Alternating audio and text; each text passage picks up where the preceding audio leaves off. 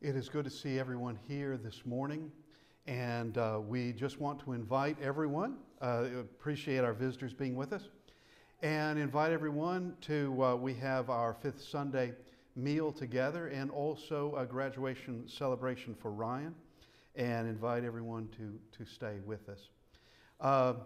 This morning, we're looking at the words that Peter actually asks. It's to whom shall we go? To whom shall we go? And let's just look at our scripture. So we're going to John chapter 6, beginning in verse 66. From that time, and there's a lot of things to say about this, from that time many of his disciples went back and walked with him no more. Now, the text says disciples. It doesn't say just kind of marginal people. People that had a mild interest, people that were just sort of looking in his direction. It says specifically, his disciples walked with him no more. You mean a disciple of Christ can suddenly decide not to walk with him anymore? And obviously, that's the case. Obviously, that is the case.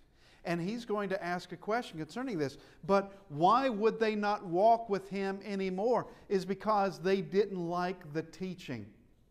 They didn't like the teaching. It was the words, not the work, not the miracles. They loved the miracles. If all he ever did, Jesus of Nazareth, was come upon this earth and do miracles, he would have been loved by everybody. Not just Israel either, but by everybody. But there was something matched in with those miracles, because the miracles aren't there just for the sake of miracles. Miracles were present for a reason, and it was to confirm something. The messenger. Well, if there's a messenger, if it confirms a messenger, there must be a message. Well, yeah, there is a message, and it's the message they don't like. They didn't like the message that he presented to them, and it was the Word of God.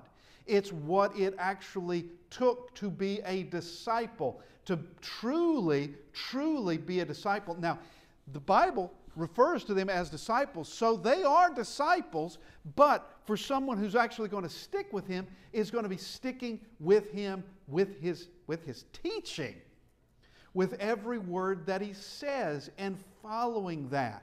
It's not a matter of options of I'll take some of it and others I'll examine later. It's I'm going to take all of it. Whatever I'm told, that is what I will take. Now, one may think that's kind of a naive sort of approach.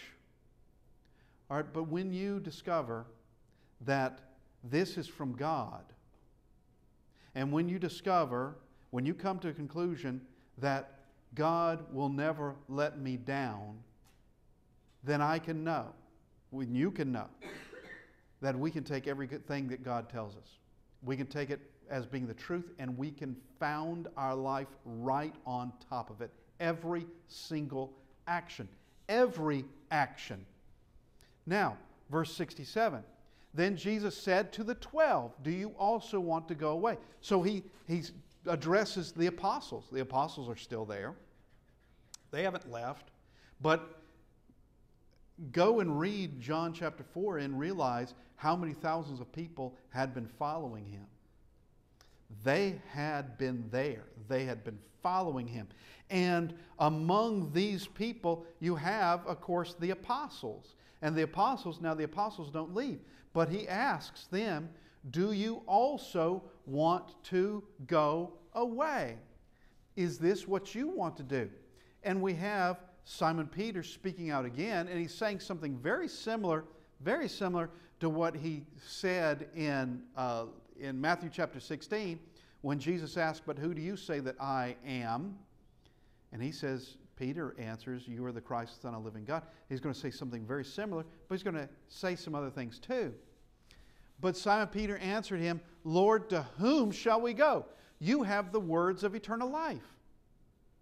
All right, you have the words of eternal life. Where are we going to go? And that's our question for today. Where else is there? And the answer is nowhere else. The world presents all kinds of options. Satan presents all kinds of options. The options are out there, but all of them lead to a terrible end. Every one of them. None of them give any real hope. None of them, it's just empty. None of them give a richness of life. None of them can give you spiritual blessings. Nobody. Nobody can do it. But verse 69, also we have come to believe and know that you are the Christ, the Son of the living God. Okay, now we just want to look now in this. His disciples walked with him no more. They had been with him, but they're not walking with him anymore. Why? We already made mention of that. It's his teaching. It's his teaching. And to this very day, there are people who will follow Christ's teaching. They'll follow it even when it proves to be initially painful. It's not a pleasant thing to have a stark light shine on your mistakes. And some people think that's all the Bible is. It's just this painful light that shows your sins, that shows your flaws, that shows what a weak individual you are, and who wants that. That's all they can think about it. Now, it does do that. It does do that. And it would be a cruel thing if that's all it ever did. But it shows salvation. It shows that while we're all guilty of sin, every one of us, we don't have to be under that guilt anymore. That we can stand before God pure, innocent, and all of the sin, all of the guilt washed away forever. That is a message of mercy. That is a message of love. That's a message that God brings. That's the message of the Bible, the message of Christ. Now, John chapter 6, the people there, all those thousands, all they really wanted, well, first off, they wanted to force him to be king. They were going to force him to be king. And that's not going to happen. He wasn't going to allow that to happen. They also saw things from a materialistic standpoint only. He fed them miraculously. That's what they wanted. They wanted to continue in that. If they have a king who can feed them miraculously, guess what you can do? Or guess what you don't have to do, I should say. You don't have to raise crops. You don't have to work in the fields. You don't have to raise cattle. You don't have to do any of those things. You don't have to fish. You don't have to make bread. You don't have to do any of those things because you have a king right there that can miraculously present food from very little. He can feed people by the thousands. Well, that would make for a very impressive leader. But that's not who Christ is. Christ brought a teaching that don't go after just the things that are just after food, after the materialistic things. Go after the things that are spiritual. That's what's important. Go after what is eternal, not this temporary place we're at here. Things that are eternal, because this stay here is very quick indeed. It's very quick.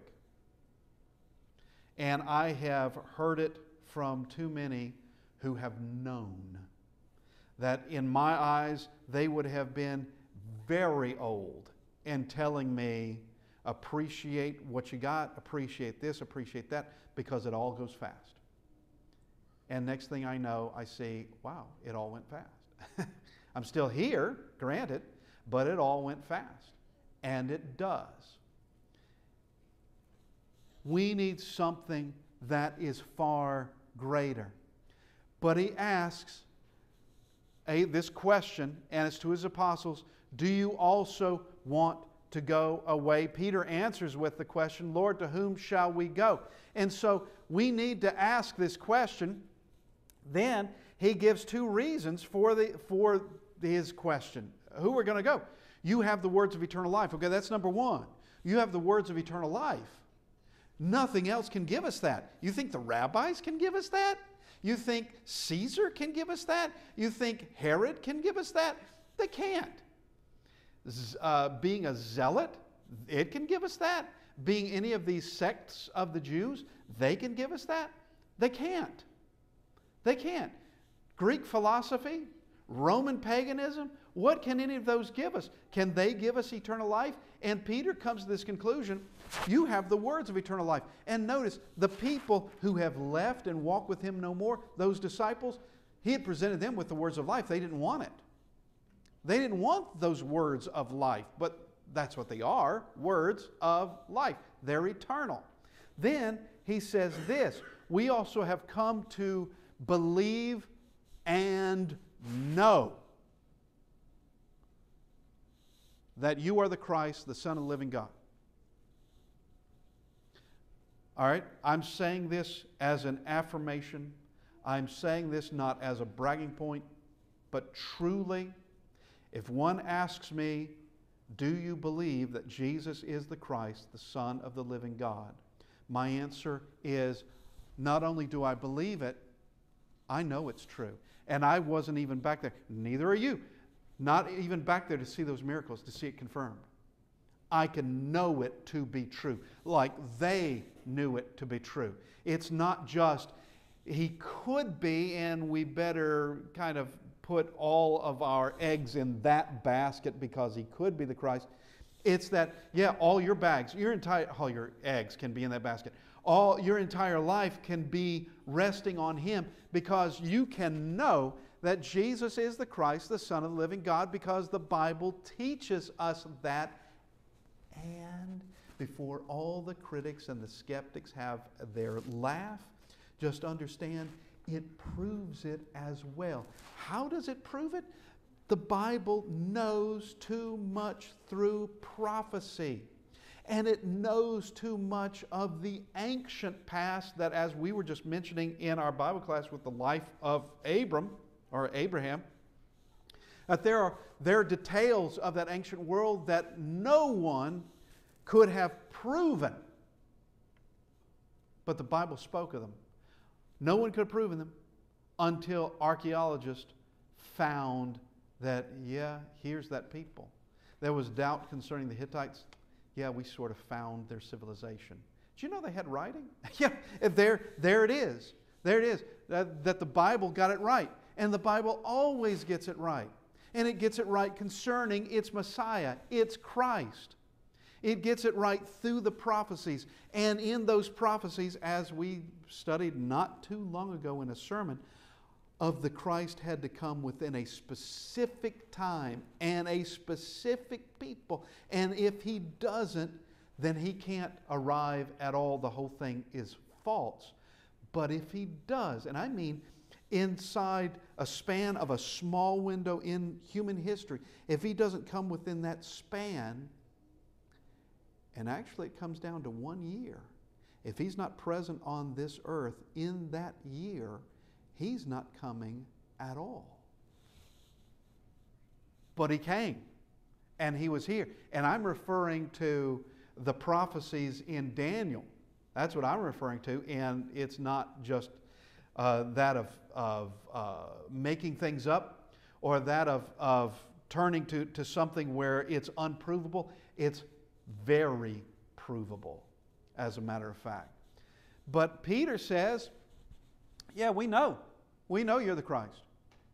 Because it comes down to it's impossible for anyone else to be the Christ, and it's impossible for Jesus not to be the Christ. He's got to be the Christ. Now, he asks, Lord, to whom shall we go? And that's a good question. And I'm going to quote to you someone I've never quoted from this pulpit before. You may know him. You may not know him. Doesn't matter. His name was David Foster Wallace. He died in 2008. He was a writer, highly regarded among a lot of your literate people. Highly regarded. He isn't necessarily someone who was overwhelmingly popular in his books, but among the people with just pride themselves in literary background, they would very well know this name. Now, it cannot be said at all that David Foster Wallace was a Christian. It cannot be said that in the least. And you can know that from his writing. But I'm going to quote him because what he says is true. What he says. This is coming from a man basically hedonistic. Basically, we just living life however he pleased. He says, in the day-to-day trenches of adult life, there's actually no such thing as atheism. I have said that, and I know people will think that I'm the only one that says it. I am not. I am not the only one that says that. There's actually no such thing as atheism. There's no such thing as not worshiping. Everybody worships. The only choice we get is what to worship. That's the choice. What to worship. Now, Christ also said that. We'll get to that in a minute. But Christ also said that. And I'm not sure, I guess he knew that Christ would have agreed with him on this. If you worship money and things, if they are where you tap real meaning in life, then you will never have enough, never feel you have enough. It's the truth. So here's money. Now, I don't know if Mr. Wallace knew that he was repeating the findings from Ecclesiastes, but he is.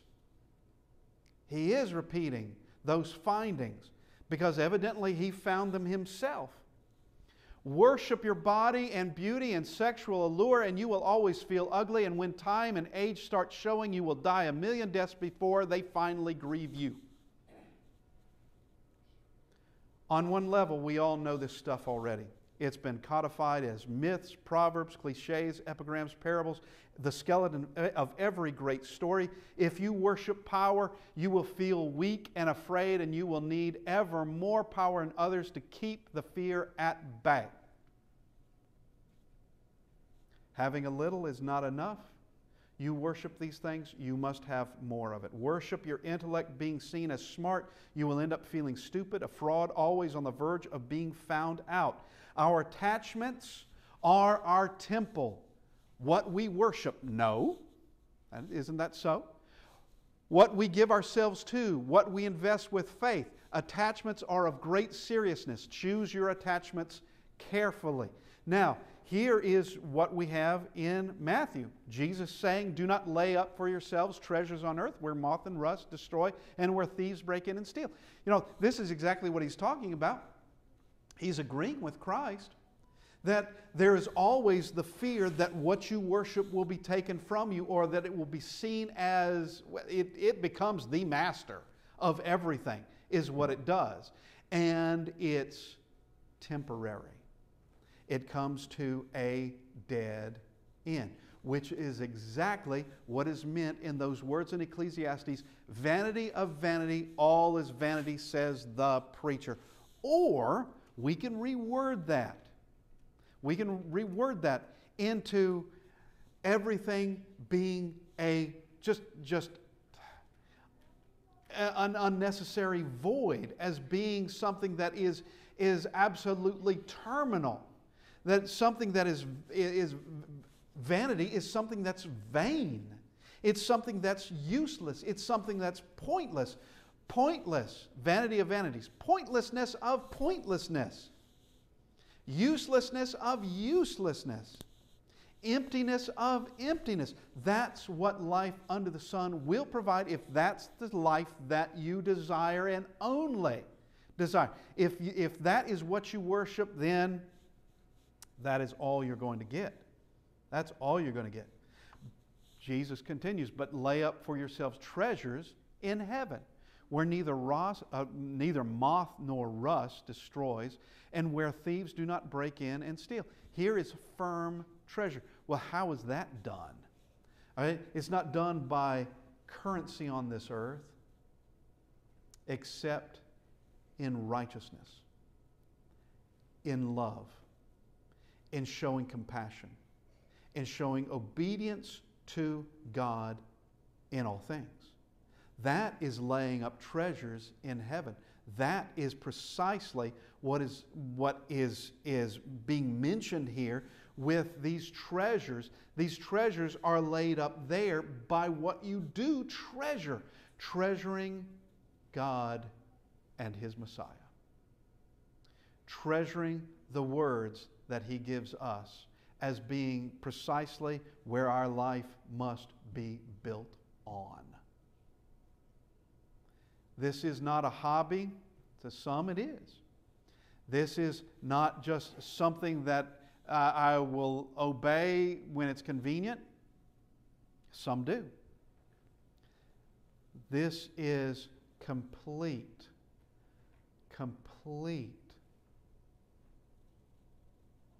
dedication to God. All your life, everything, given to Him. Given to Him. And their treasures are stored up in heaven. Now, where your treasure is, there your heart will be also. I've known way too many people in my lifetime that it seemed like their idea of life was very strange in my eyes. And it was. That all they were really looking forward to, they were working their life so they wouldn't have to work anymore. Well, that's going to take quite a while, and they will be retiring, and then they can live the life that they always wanted to live. But here's the thing, no one is guaranteed another minute. Working toward that end, and that's your whole purpose. Your whole purpose is just to not be able to work anymore. That's your purpose. Could it be said that maybe you don't like your work? Could it be said that maybe you have the wrong focus on things? Could it be said that and I've known plenty of people that they never made it to retirement, and I've also known others that they weren't retired for very long. That it ended. You don't know. You don't know how long you've got on this earth. And so the treasures on this earth are pretty much meaningless. They're meaningless. Where your treasure is, that's where your heart will be. If your treasure is in your bank account, if that's where your heart is going to be. If that truly is your treasure, that's where your heart will be. And as we find from the New Testament, there's a lot of sorrow that comes from just basic money. There's some people that have been extraordinarily prosperous, but no one would call them happy. No one would. And there's also, I am very convinced, a mental illness that overtakes some of the very prosperous. For the rest of us, we couldn't have such a thing. If we did, we couldn't be involved in it. But with some who are overwhelmingly prosperous, some, not all, they can't leave themselves alone. There's always plastic surgery and more plastic surgery and more, and they're spending thousands and thousands and thousands of dollars that they've got. The rest of us, we don't have that. But they've got, and it's like you have a mental illness. You cannot leave yourself alone. And with some of them, I've seen the results of just years of one treatment after another, one alteration after another. And it's like, I have no idea where you're from. There is no one else on earth that looks like you. There's nobody. That you've got some extremely foreign traits that I don't think belong to humanity. You've got something going on here, and it is this worship of course that would be worship of your own body, but worship of wherever your treasure happens to be. Now, we just come back to this question, Lord, to whom shall we go? And we just try to fill in the blank. Try to fill in the blank in this. And the first one is very popular this day, and the answer to this is like the worst place you could ever go. Don't ever get caught up in thinking that this is your answer. It's never your answer. Have you ever met a wicked person? Have you ever met someone who just cheated to win at a game? Have you ever met somebody who would just walk over anybody else to be successful? You think that doesn't attract them? You better believe it does. I actually knew a man years ago who was very honest. He wanted to become a senator, and I don't know that he ever did. He wanted to become a senator, and he told me honestly, he said, because I want to be able to have financial gain out of it. I want to be able, and I said, kickbacks? He said, yeah. He said that he was very, very honest about it. You think that this doesn't attract the very worst of people? Yes, it does. And our government does that? Yes, it does. All you have to do is to get yourself elected. That's it. That's all you have to do. And just as a side point, if I were the leader of another country, whatever that country is, I don't know that I would trust this nation too much, because we're like a schizophrenic over here, going from one extreme to another extreme, one extreme to another extreme, one extreme to another extreme. It's like you cannot trust. You cannot trust this. That's an absurd, fatalistic replacement for God. And governments of the past, it would do you well to learn a little bit of history, not saying that you don't. It would do anyone well to learn how many of these. Now, Romans chapter 13, yes, civil government is legitimate. It's from God. That doesn't mean that every government, every head of government is doing precisely what God would want them to do. Saul, the first king of Israel, didn't do what God wanted him to do. Jeroboam didn't do, also anointed by God, didn't do what God wanted him to do. But how many of these have gone so far off the rail, they were destroying their own with glee. They were destroying their own happily. Stalin did it by the millions. On a whim, he would do it. But he's not the only one. He is not the only one that did it. Adolf Hitler did it. Pol Pot did it. Mao did it. There are numerous ones that predate them that did it. Wicked people can come to the head of governments, and suddenly people begin to die. This is not anything you can hang your hat on. This is not anything. You think you can just trust people, that somehow inherently this is going to be trustworthy? Like I said, anybody can get themselves elected. Anybody can. And those that will cheat, those that will lie, wanting this, will do all that to get it. Now, we come to this, and this was mentioned by Wallace concerning money. Money will not buy you anything other than more material wealth. That's all it can buy you. It's stuck on the material. That's it. That's all it can do. How many millionaires and billionaires are some of the most depressed people on earth? Some of the most paranoid people on earth. How is it that they get caught up in things that others simply don't get caught up in? Because this becomes their master. Protecting this, making more of this, it is their entire focus. To whom shall we go? To this? That doesn't save you for anything. That cannot save you. That cannot give you spiritual strength. That cannot give you happiness. That cannot give you a better family or it could give you a better house, but not a better home. And there's a lot of houses that are dream houses, but there's nothing home about it. There's nothing home about it. Oh, it's a beautiful house. There is no mistaking that. But the people living in there, it's not a home. We all need this, well, just like we need money too. But this cannot be worshiped. Yeah, we can educate ourselves. It's like C.S. Lewis said, you take a devil and educate the devil, and he becomes a better educated devil. This doesn't solve anything except just, once again, material things. And of course it depends on what the education is. Education in the matters of God, education in the Bible. Yeah, now that we need. That we need. But as far as secular education, okay, yes, that's necessary.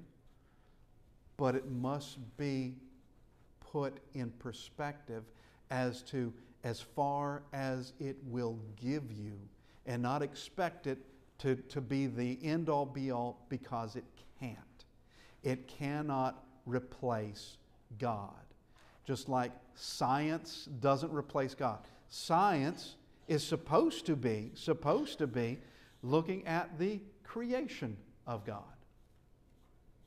That's what science is supposed to be doing. Examining that and understanding that. That's what science is supposed to be. Just like with education, education is supposed to make us into better people. Well, you have the proper education and you will be. Proper education that's going to include morality, going to include proper ethics, going to include absolute truths, and going to include God. You take God out of the lives of people, you cannot expect them to be godly. They won't be. They won't be. And with each successive generation, things will get worse. Bad to begin with, taking God out of people's lives, and it will only get worse. Which is precisely what the Bible told us is going to happen. Precisely. We mentioned that just briefly. We'll go on to this. Okay, here's a big word, Epicureanism. What is that? I could have put it in hedonism if that helped. But it's that of taking pleasure in whatever it is that gives you pleasure. Whatever it is. Epicureanism. Whatever thing, this would be in the thing of partying. This would be in the thing of eating, which we all have to eat. I understand that. This would be in the thing of drunkenness. This would be in whatever thing, hedonistic, whatever it is. Whatever gives you pleasure, well, that's where you go. That is Epicureanism.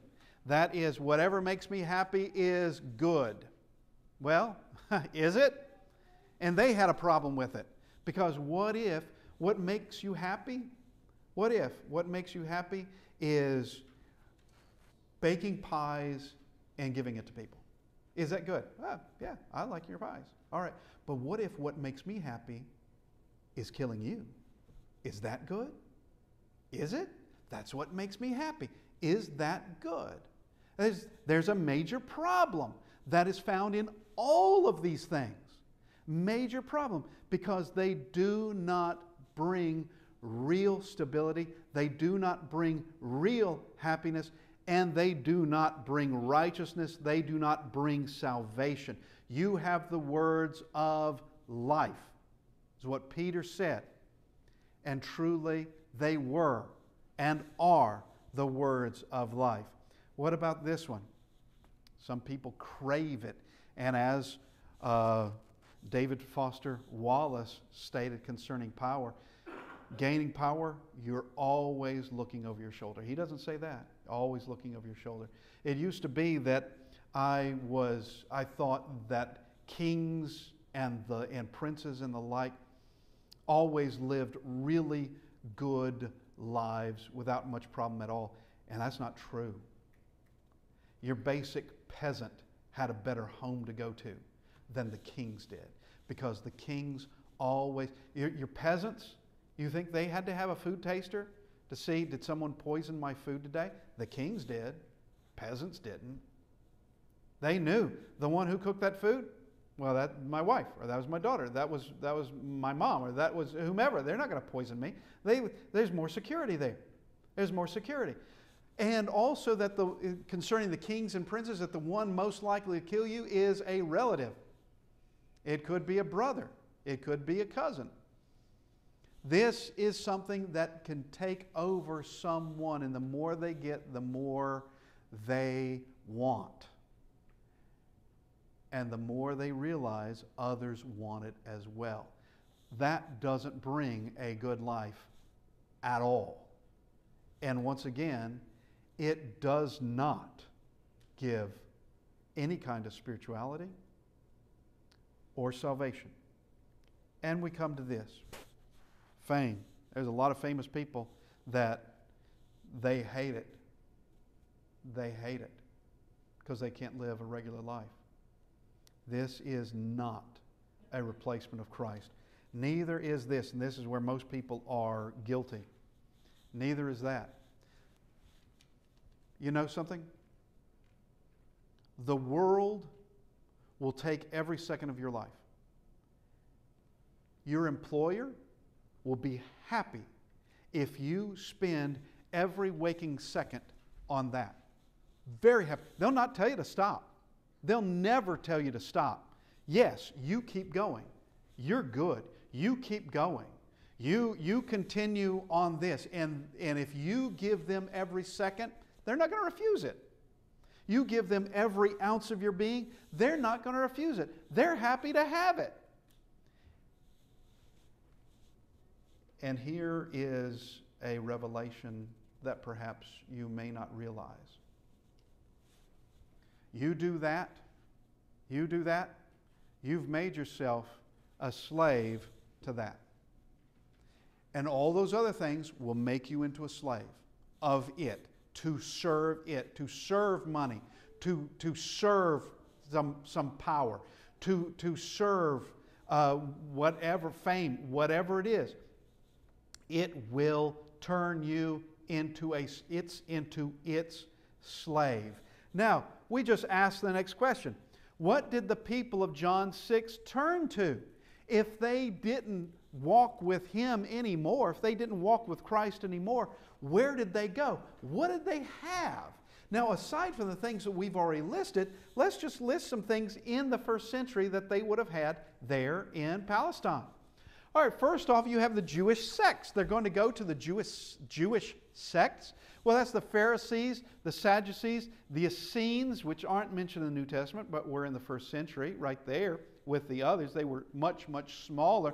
They're like a monastic group, like monks is what they are. And there would have been others as well that we would know very little about if we know anything. They're going to go to those guys. They're going to go there because you have some pretty vile people in this. The Sadducees, I wonder if they even believe in God. Because there's a lot of things they didn't believe. They didn't believe in spirits. They didn't believe in resurrection. They didn't believe in angels. They didn't believe. What did they believe? The Pharisees would take the laws of God and then they would crank them down, make it harder for you to live. And the Essenes even more so. But then you have that of the Jewish leaders. Go to the Jewish leaders, the high priests, the rabbis, the puppet kings, because they were signed there by Caesar. False prophets, violence. That's what you get with these leaders. That's what you get. You're going to leave Christ for these leaders, and none of them can provide much of any benefit at all. None. You, of course, have the Roman state. You have Roman influence. You have others of these Jewish leaders that would have been more political, such as the Herodians and the Zealots. And with the Zealots, there's your violence. With your Zealots, there is murder involved in that. But with your Roman state and Roman influence, you're going to go to Greek and Roman paganism. Is that what you're going to? There is the rest of the choices are bad. And there is only one good choice. Ecclesiastes 12, beginning in verse 13. Here is the conclusion of the book. Let us hear the conclusion of the whole matter. The whole matter of the book. Fear God and keep His commandments, for this is man's all. This is what we're created to do. This makes us into the noble people God created us to be. This makes us into exactly what we were intended to be from our creation. For God will bring every work into judgment, including every single thing, whether good or evil. We are to serve God. And here is this warning. And it's the Old Testament. The Old Testament. He's going to bring every work into judgment. Every work. And Christ has been the one given that assignment. He is the one that has been chosen to be the judge. And that's exactly what He is going to do. When Christ returns, just as everything else that God has told us, the day of judgment will come true as well. When Christ returns, He will judge every one of us. He has the authority and the right and all power to judge every action of every human that's ever lived, and He will do it. Well, how's He going to do that? Well, He's God. He knows it. He knows what everything is and how it's going to be judged. Now, He doesn't leave us in a lurch. He doesn't leave us in a major problem that He doesn't help to solve. He resolves it completely. We can know what we're going to be judged by. We can know because we have the standard, and He tells us it's the standard. He doesn't leave this without telling us directly, this is what we're going to be judged by. This is it. This isn't just some helpful advice. This is precisely the standard we're going to be judged by. He's given us everything we need. He's given us the words. He's given us the means. He's given us everything. And all of it's been done before we were even born. All of it. And we truly have no excuse. And we will stand before Him one day and give an account for the things that we have done. One day. The words are for us. They've been given centuries ago, but to every generation, it is their time to obey. In every generation, it is their opportunity to turn to God. Grace is given to each and every year, each and every generation, each and every century. It comes now to us. This is our time to accept Him. The words do precisely what they did in the first century. Save souls. Change hearts. Lift the human spirit. Lifting us into something better, into being a child of God. And to join in the works of those that went before us, of not just the apostles, but of the prophets that go all the way back through time. The words are here, and with that we can develop faith in them or not. It's up to our will. Develop faith in them, and they teach us what we are to do. They teach us directly that we are to repent of our sins, confess Jesus as the Christ, be willing to make that confession that Jesus is the Christ, and to be baptized, and our sins are taken away. They are washed away exactly as Paul said his sins were washed away in Acts 22:16. Arise and be baptized and wash away your sins. That's precisely what he was told. That's exactly how he recounts it. Was it true? Yes. Is it still true today? Yes. And we are raised to newness of life, brought into his church, his kingdom, his family, and live for him for the rest of our existence, which goes into eternity. This morning, we ask, if you need to respond to the invitation, that you come as we stand and sing.